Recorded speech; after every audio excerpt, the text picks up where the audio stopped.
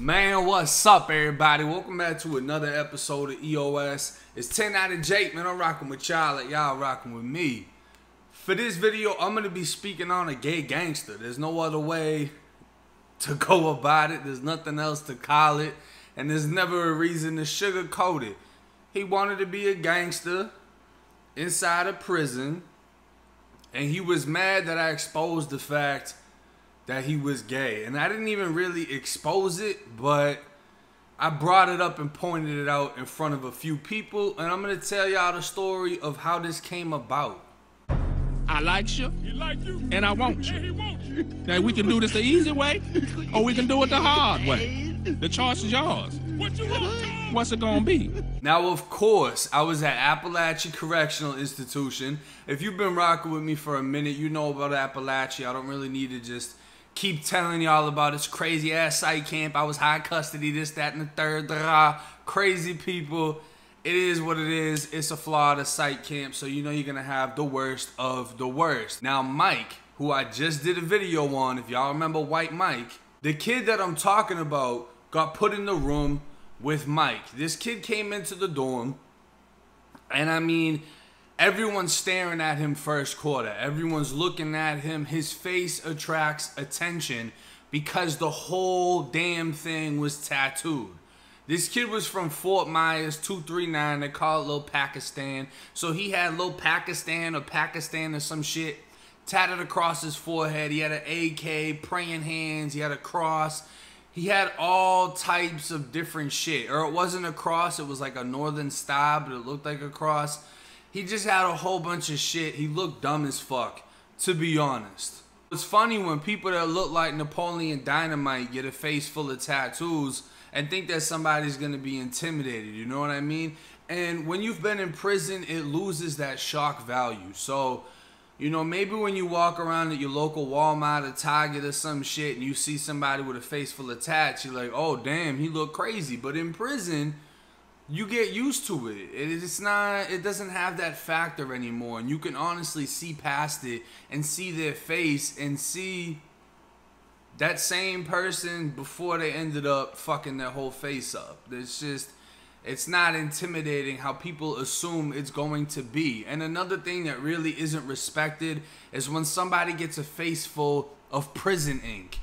Unless you have a life sentence. I've seen it. Most of these kids, it's within their first 3 years, they do their whole goddamn face because they think it's going to give them a status symbol. I'm a killer. I'm about that. I don't give a fuck about life. And we used to joke about that shit at Something CI. Man, tat your face up. Fuck about life. Like, we was just on some stupid shit. But we were 14 to 18 years old. So the mentality matched the age. So he comes in. He's got a bag full of shit. Face full of stupidity.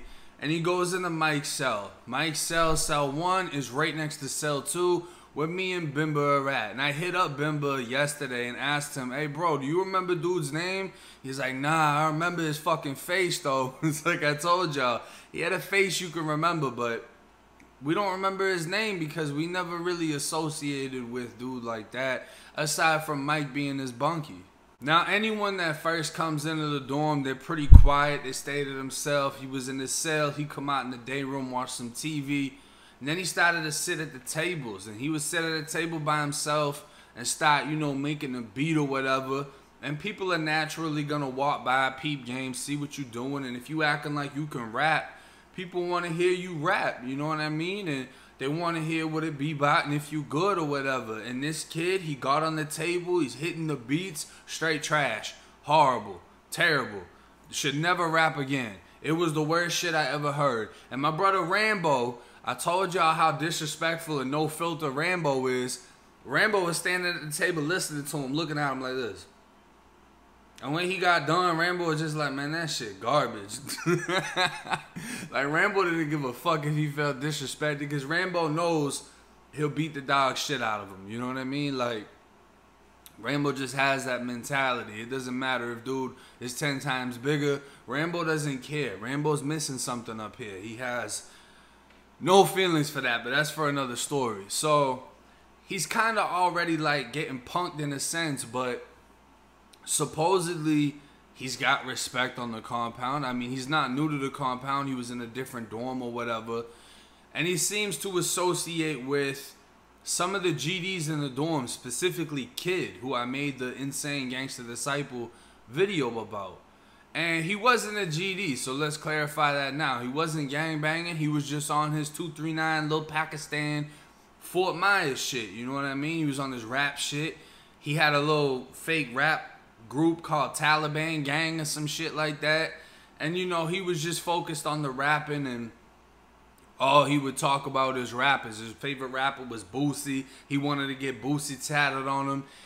And I find it funny that he wanted to get that tattoo because his lifestyle and way of living is not like Boosie's whatsoever. You know what I mean? Boosie ain't rocking behind the shit that this kid was getting into. But we're going to jump into that. Now, like I said, we weren't really associating with Buddy like that. We weren't really fucking with him. We weren't really that cool with him.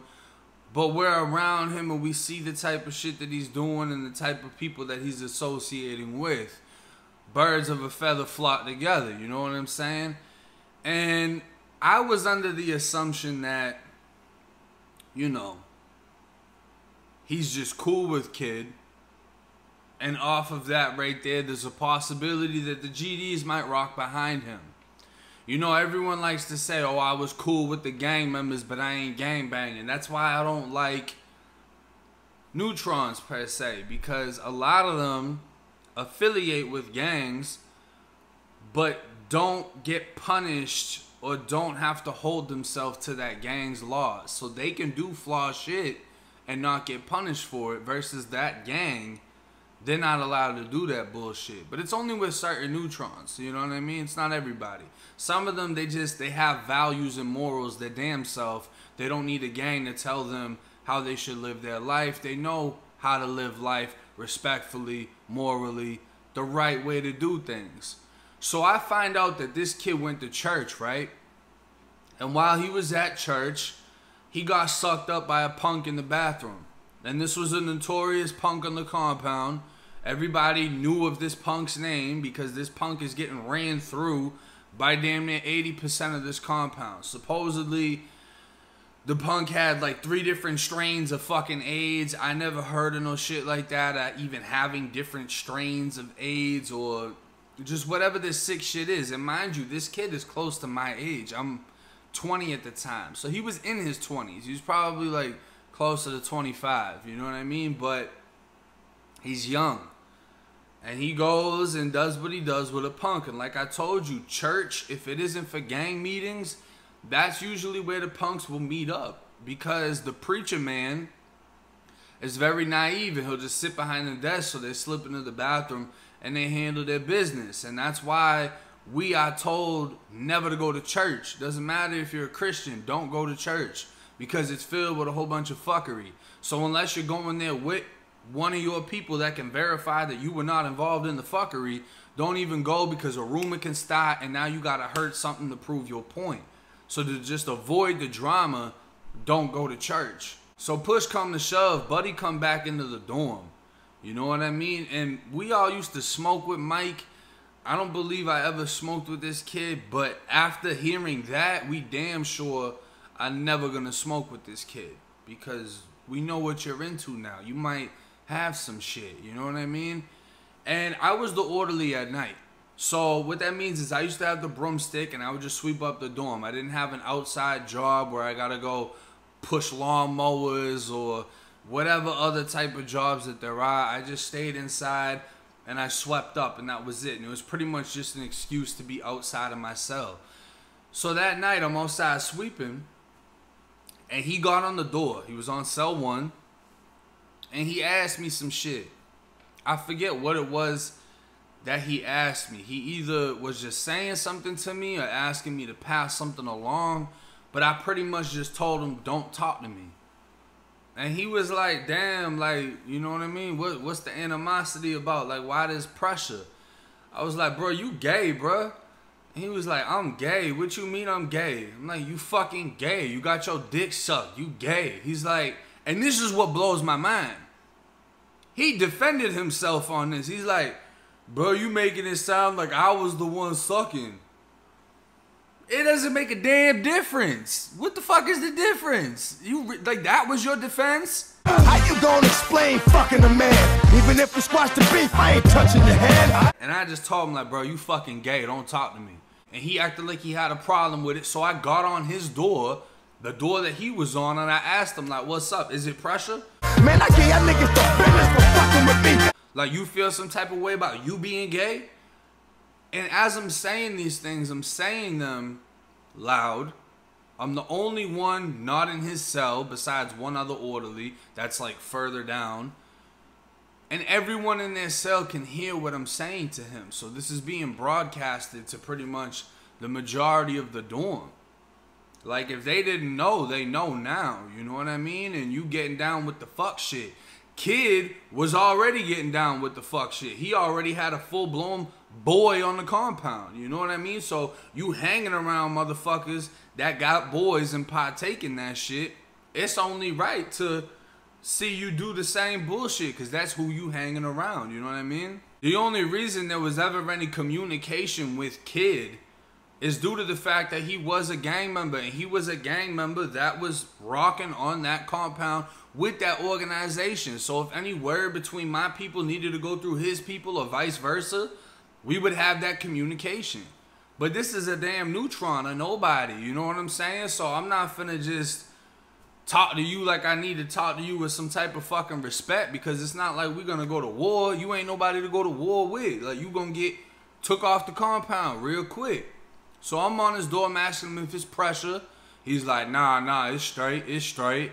You know what I'm saying? Like, kind of playing it off or whatever. And I'm looking at Mike's reaction. Mike ain't really doing nothing, but Mike cool, he chilling, you know what I mean? You probably high on K2.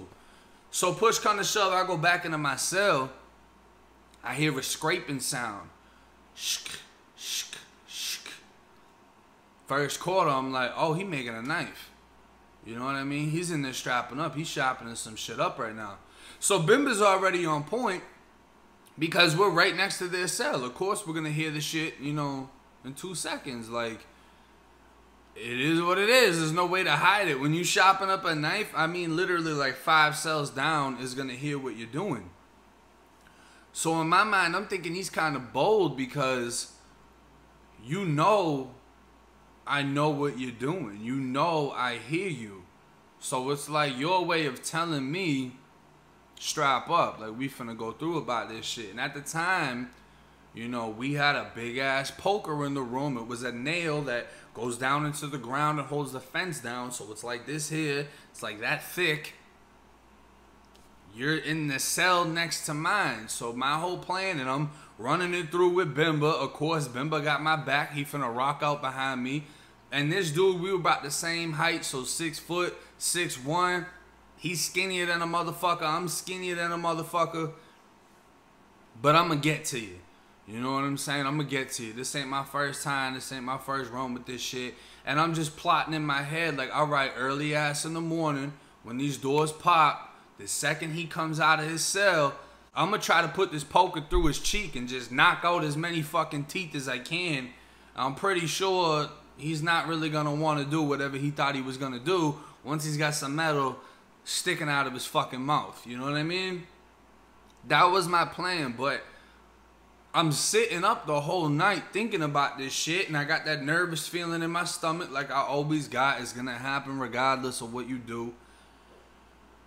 We're right under the booth. Not under in the sense that we're under it, but when the booth is looking at us, we're direct vision. You know what I mean? Like, the booth is staring at us. Not only that, there's cameras. So there's no way I'm getting away with this shit. You know what I mean? I pretty much got to crash this kid before he crashes me.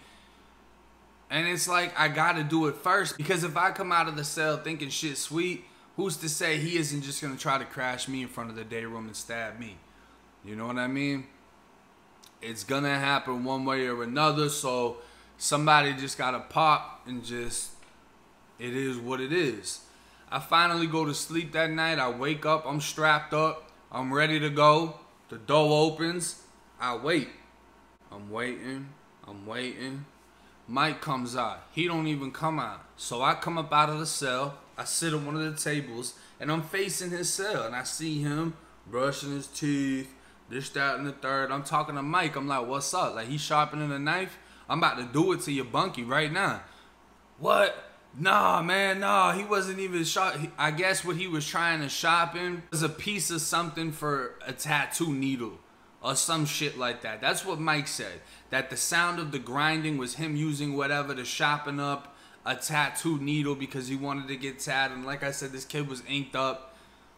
But it sounded pretty hefty for it to be something, you know, using a tattoo needle or something like that, or tattoo equipment, because you know there's a lot of shit you gotta file down and get right to actually make the gun and make something to hold the gun. But I didn't fully believe Mike at that point. I was kind of skeptical about what he was saying, you know what I mean? But I flat out told him, like, your bunkie about to get hit, like, it is what it is. And then Kid steps to me. So Kid got wind probably from just listening to the conversation itself, and Kid was in the third cell. So cell 1, 2, 3, we're all next door neighbors type shit.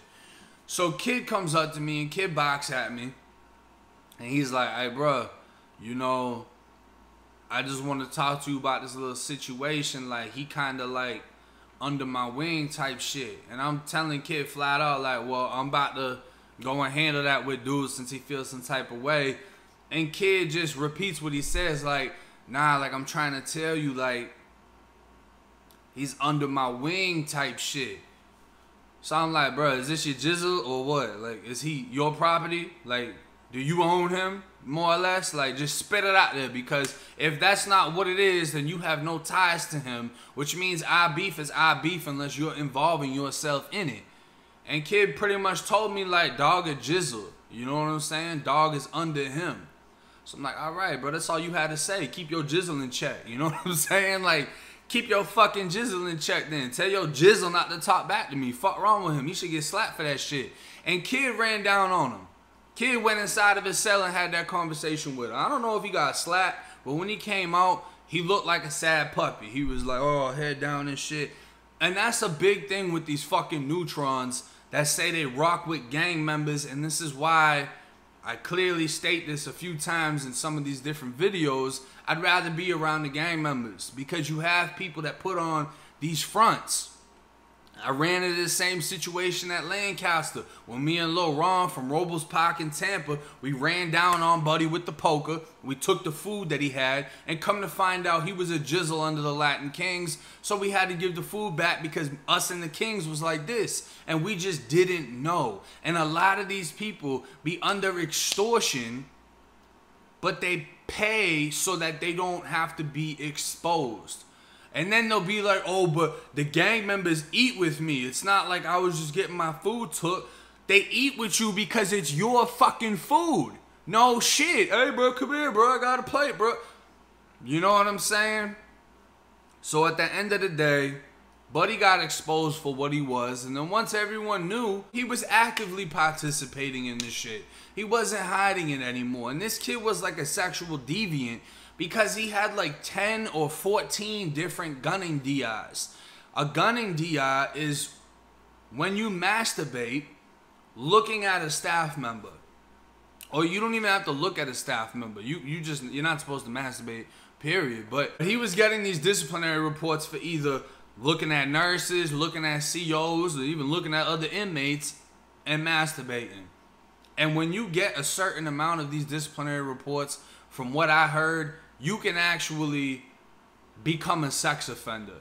And he was like right on that verge, or if not already did become a sex offender, which is crazy, but this is prison. This is the reality of going to prison. If you do not want to be around this type of bullshit, fuckery, drama, you got to stay up out of prison. And inside of prison, you have to learn to adapt. You have to learn to live around these type of people and these type of living situations. And if you can handle yourself and conduct yourself without having to kill anybody inside of prison, then you should be able to handle yourself out here, especially when you have the freedom to avoid people and stay away from the drama. But hey, it's 1090 J. I'm rocking with y'all, like y'all rocking with me. Till next time.